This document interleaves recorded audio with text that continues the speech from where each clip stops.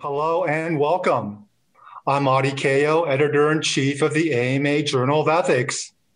Thank you for joining us for this video edition of Ethics Talk. So why would a reasonable person choose not to take a vaccine that could protect them against a deadly disease?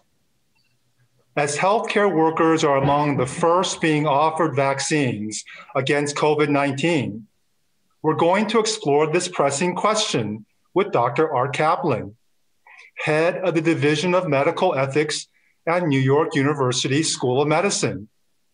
Art, welcome back to Ethics Talk. Thank you for having me.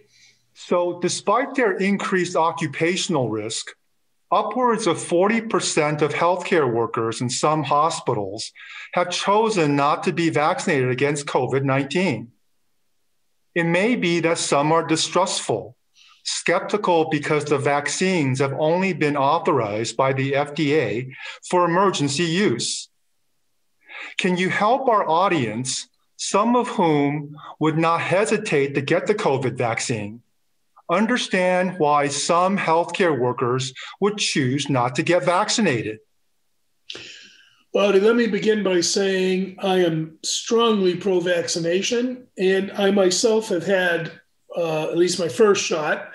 So I'm absolutely in the camp that says vaccination against COVID is the prudent thing to do.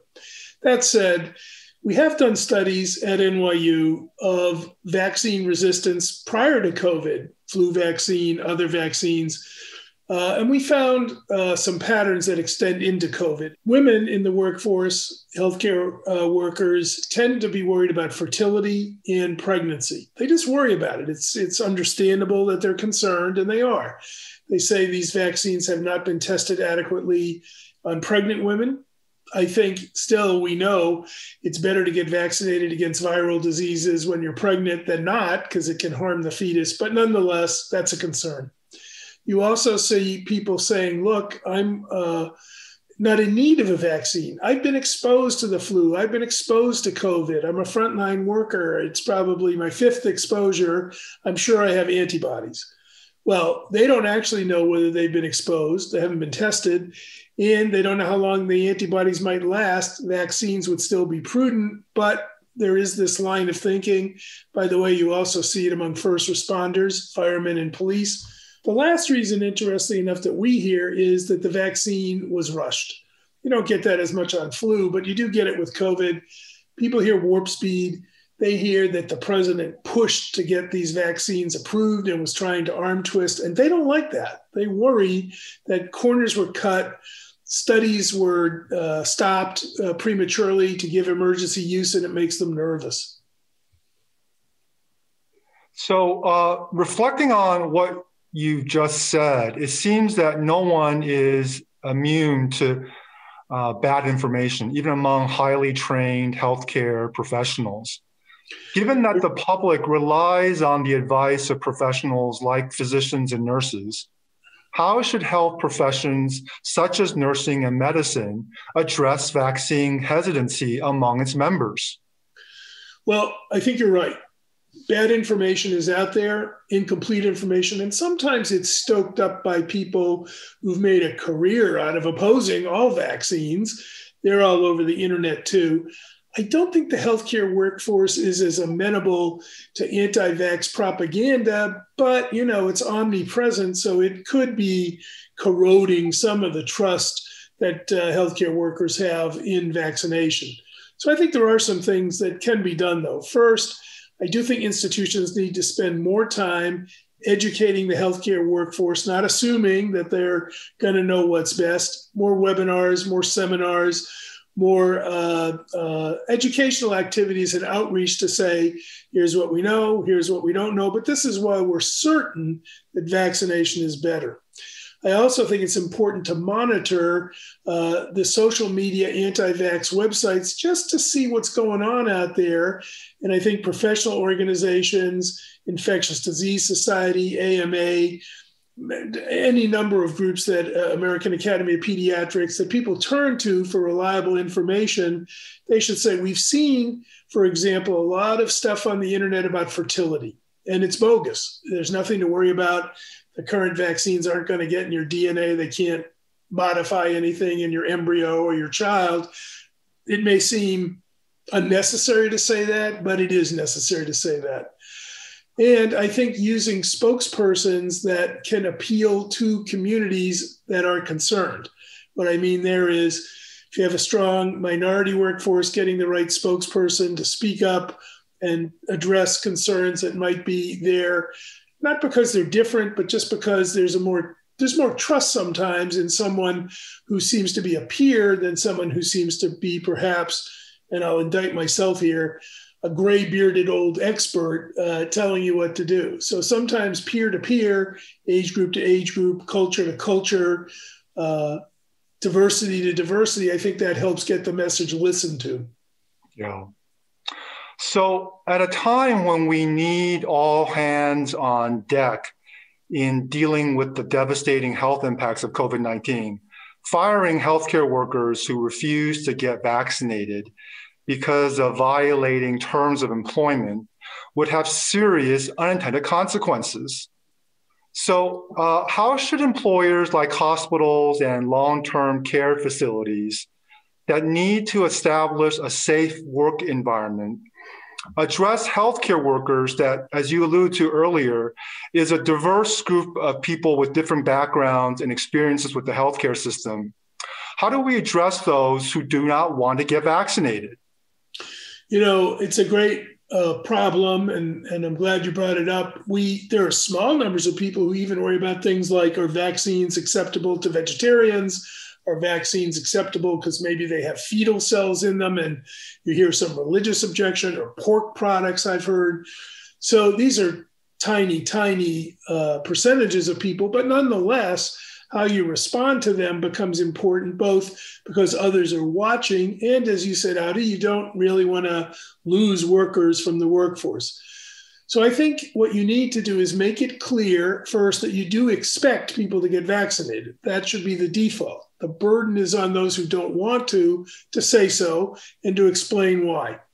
At NYU, we require people to go through compulsory education, not firing, but we make you go to seminars, try to address your concerns, explain issues like, is there meat products or pork products in a vaccine, that sort of thing, to clear away any doubts. We may have religious figures, rabbis, priests, explain why vaccination is a duty, which nearly every religion sees it as. So that education can really help. It is possible sometimes to move workers so that they can mask and still work. It is possible sometimes to accommodate them by taking them into different environments. We even occasionally see some remote work, telling people work from home until this is over, but don't disappear on us. So obviously firing, it's a last resort. You don't really want to do it. You try to accommodate, you try to educate. So given that, what do you think about reports that some hospitals are paying their workers to get vaccinated against COVID-19? This is another it's a great timely question because places are already doing it. I've seen institutions in the Houston, Texas area offering as much as $500 to get vaccinated. I keep thinking, I got to get down there and bring a couple of my pals. That's a very high compensation. I understand why people want to do it, but I think it's a bad idea. I think anti-vaxxers will quickly say, if you have to pay people large amounts of money to get vaccinated, how safe can they be? I think it undercuts trust. It looks like something that might be an incentive, but it can easily be turned on its head. I'm all for giving people some free days off post-vaccination to recover if they get a sore arm or fatigue. I don't think that should be charged against their sick days or family time. That seems reasonable. Occasionally, you do see people saying something like, how about a ticket to get lunch? We used to do that in the olden days of trying to encourage vaccination. Nothing changed there. But big money payouts, I think, are going to actually undercut trust more than they help. So as we near the end of our conversation, I wanted to get your thoughts about potential vaccine hesitancy among workers that come from minority populations that have had a history of distrust with the healthcare system. How do you think we should specifically address that important group in the healthcare workforce? Well, there certainly are groups that have higher rates of hesitancy, just in the general population, the African American community, some Native Americans too. Not so much present in the Hispanic community. But be that as it may, wherever the resistance is, the first way to cement trust is to admit that there has been problems in the past that have extended right into the present. Occasionally people will say to me, well, African Americans are concerned because they know about the Tuskegee study, where cures were deliberately withheld from African American men and they were lied to. And there may be concern about that. But I believe that it's just as concerning to the African American community that they didn't have any health care in their neighborhood yesterday, or that it was hard for them to get primary care accessed in poor neighborhoods. And we should admit that. Somebody may be thinking, yeah, now that you're worried about me giving COVID to you, all of a sudden you're concerned that I get vaccinated. Whereas last year you didn't care if I couldn't get my medicine or I couldn't get an obstetrician to help my pregnant wife or whatever. So we have to be honest and say, system's been unfair. There have been wrongs, acknowledge that. I think also it's important to say you have greater exposure because of the nature of your work and employment. There are people who go in and clean the ICU and the surgical suites. They're getting exposed more and they need more protection. It's not just me trying to protect myself. It's really trying to protect you.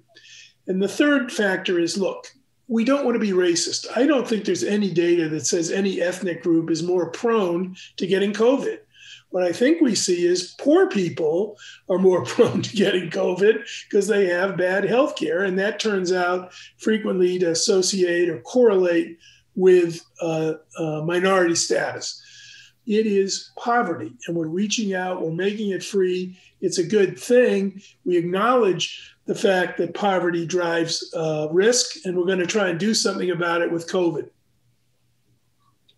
So with that, I want to thank Dr. Art Caplan for sharing his insights with our audience today.